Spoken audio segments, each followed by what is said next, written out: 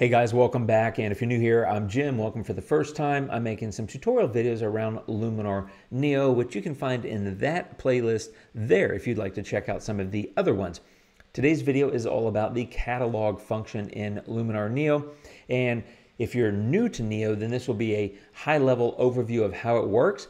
And if you've been with previous versions of Luminar, like Luminar AI or Luminar 4, you'll find that the catalog is operating effectively the same as it did in those versions. So there's not a lot new here for you if you're a previous user of the catalog. But this is really designed for those of you that are kind of new to it. I'm going to walk through some of the major features and functions and how it operates. But of course, it's impossible to cover every single thing. So the good news is there is a user manual for the previous version of Luminar AI. I'll put links down to the catalog sections down below because I am certain I will not cover every question that you may have about how this works.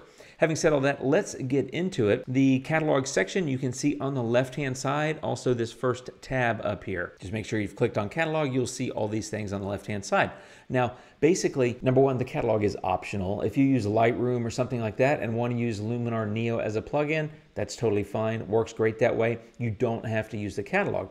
Also, unlike Lightroom, you're not actually importing photos into some big database file. It's effectively operating as a file browser. So you create, it's called adding a folder, but it's basically creating a link between Luminar and the folder that contains whatever photos that you're wanting Luminar to see. It creates a link between them, gives you visibility, and allows you to browse those folders and edit them, or I should say edit the photos in those folders. And you can have these photos on multiple drives. So as an example of that, on the left-hand side, you've got this top section here. These are called shortcuts. In the bottom section, these are folders that you create and or add into Luminar. So the one that I'm on is called demo files, and this is just a folder on my desktop that has a bunch of different demo photos in it. And I use these for testing things out, features, functions, doing YouTube videos, things like that. So that is a folder that's on my desktop that just has copies of lots of different photos that I've taken in different places over the years and blah, blah, blah. But secondly, you can also have external drives connected to Luminar Neo.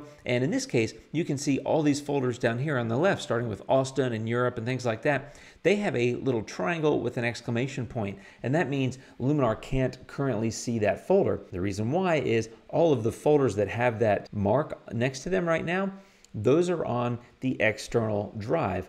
I don't have it turned on, therefore Luminar can't see it, and it says, hey, warning, I can't see the photos in this folder. All I got to do is turn on the drive and that will go away. Now, I'm not going to do that in this video, but you can see I've got lots of different folders, and the nice thing is you can click on if you have nested folders, so like a folder, top level folder with subfolders, like for Europe, for example, I click on that and you can see I've got subfolders below it. So I've got a master Europe folder for all various trips I've taken to Europe, and then I organize them based on, for me, it's location and date.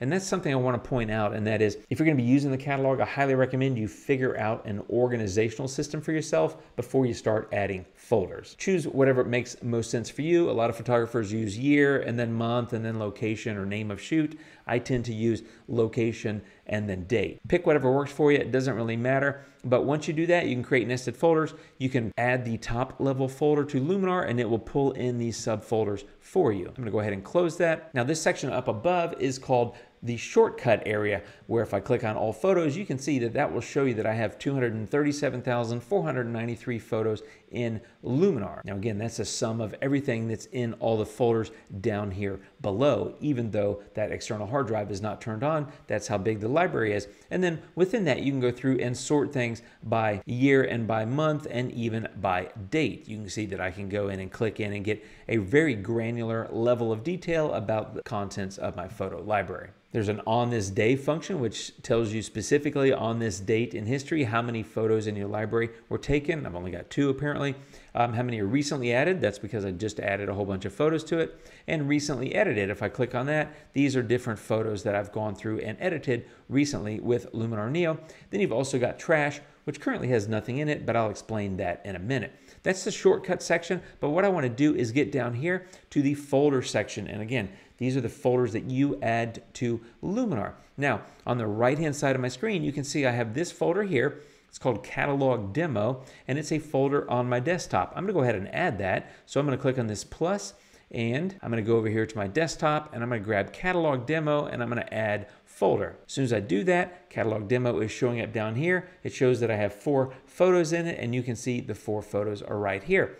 If I open this folder over here, you can see the same 4 photos are here. And so it's, again, just mirroring what's on the drive. To further illustrate that, I can right click and let's say I want to rename this catalog demo and make it called catalog demo 2. I don't know why. Let's just say I want to do that, and I'm going to add a 2. I'm going to hit enter, and you will see that the photo folder over here is now called catalog demo 2. But let's say I didn't really like that. I can go over here and in my Finder window, I can remove that 2, hit enter, and it will reflect that back over here. So it is mirroring what's going on in each folder, whether I'm making the changes in my folder structure on my drive or within Neo. Also, when you right click, you've got quite a few options here. Importing images, you can add a new subfolder. So I could call this, sunsets or something, or let's just call it to be edited.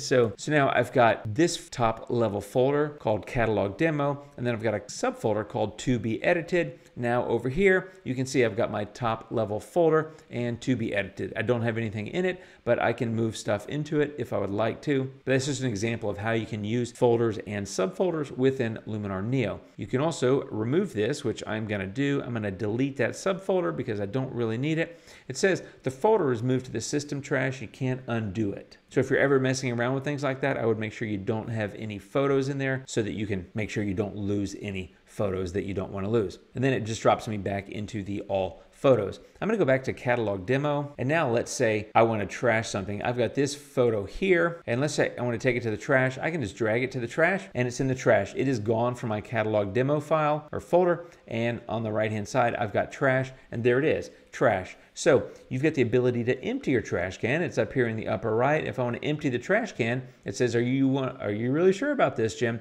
And it says it's going to be moved to the system trash. So it's a bit of a fail-safe. You can remove it from the folder, and it's gone from your folder, but it's in the Luminar trash. So that's a first fail-safe. It's not actually gone forever.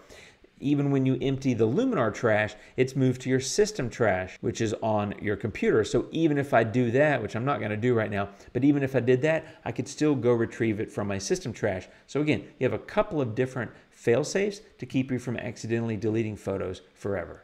I'm going to go ahead and drag this back from trash to catalog demo. You can now see the trash is empty, and catalog demo has 4 photos in it, including the one that I just brought back from the trash. Now there's a section down here called albums, and the difference between folders and albums. Folders are, as the name implies, folders that have photos in them, and these would be, again, on your system drive or on an external drive or whatever it might be. Whereas albums are basically like virtual groupings of photos. Let me show you how that works. Okay, so I'm back in my demo file folder, and I've got a bunch of photos here that I took in Copenhagen years ago. So I'm going to go ahead and highlight them all so that they're all kind of ready to go. And what I want to do is basically create an album. So again, it's a virtual collection. So I've highlighted all of them. I can add an album, and you can see it drops them in there automatically, and then I can just title this album, and I'm going to call it Copenhagen. Now the thing is, an album, again, is a virtual grouping. These photos could come from multiple folders. It doesn't matter. They don't have to all be in this same demo files folder. If I had one from here that was also from Copenhagen, I could drop that into that as well. In fact, I'll just take this one, which is clearly not Copenhagen. I'll just put it in there, and you can see I'm still in catalog demo, still has those 4 photos in the folder, including that one. But my album, which is a virtual collection or virtual grouping, now has 11, including this photo, which, hey, by the way, doesn't belong in Copenhagen. That was taken in Texas. So maybe I want to remove from this album. I right click, and you can make other adjustments as well. I'm going to go ahead and remove that from the album, and it's gone. But if I go back to my catalog demo folder, it's still there. So again, albums are virtual, and if you delete them from there, they're not getting deleted from the system, and they're also consequently, therefore, not ending up in your trash. So while you're in albums, if you right click on the name of that, you've got a couple of different options. Renaming that, deleting the album, again, does not delete the photos from Luminar, or add to shortcuts if you want to drop that up to this top section, which is called shortcuts.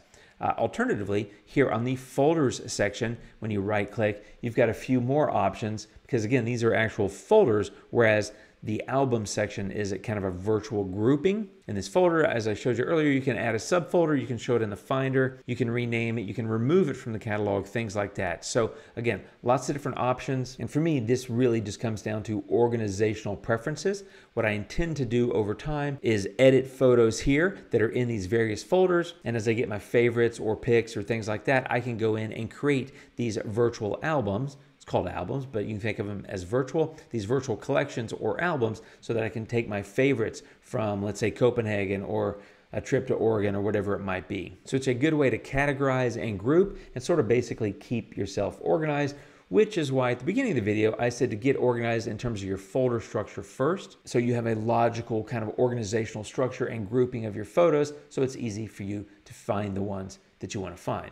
Now, speaking of finding images, there is also some basic search built in. Now, one thing to be clear about is that there's no keywording and things like that. So the catalog is fairly basic in terms of what it does. It's a viewer, basically, allowing you to see photos and get them organized, but no keywording and things like that. So search is somewhat limited, but you can do things like search by file type. If it's got ARW, if I click on that, that is the Sony RAW file extension, and it's going to pull up and try to find these 78,000 photos that I've taken with my Sony cameras over the year. And you can see the date ranges from September of 2015, when I got my first Sony camera, up through January of this year. Now it's searching because I don't have the drive connected and that sort of thing. So I'm going to go back to search and show you something else. I can search for all files with Copenhagen in the name, and you can see that I've got 3 different folders in my Europe folder structure named Copenhagen because I've been there 3 times. So another reason I like to name by place and date, it's going to help me find things if I'm looking for them in that way. So that's an overview of how the catalog function works in Luminar Neo. Again, I've got links down below to the Luminar AI user manual that does have some further detail and tips and tricks about using the catalog. But for those of you that are new to Luminar Neo, I wanted to give you kind of a high-level overview of how it works. Hope it's answered any questions you may have. And of course, leave a comment down below. I'll do my best to answer. Other than that, thank you for watching. I appreciate it. I will see you guys in the next video. And until then, you guys take care of yourselves, and adios.